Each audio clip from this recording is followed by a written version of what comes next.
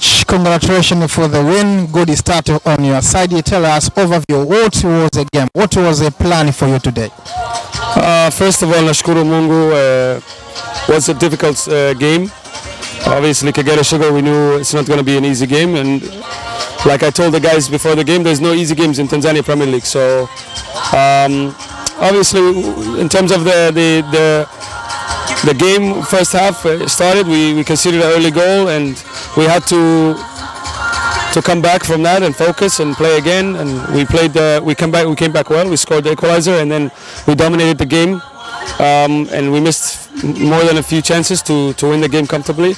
But again, you know, you expect the first game to be rusty.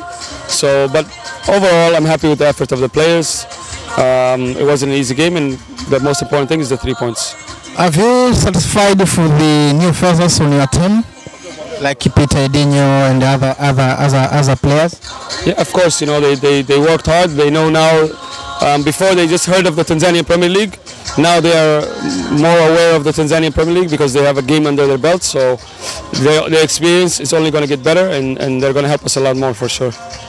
And a comment for the Kagera Sugar. What was the difficulty for them?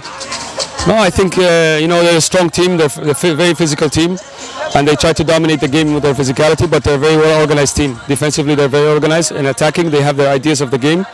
And credit to their coach and credit to the players. They always make sure that they give a good game, and tonight was no different. So very good team, and I'm sure they will keep growing as the season goes. Thank you so much. You are welcome.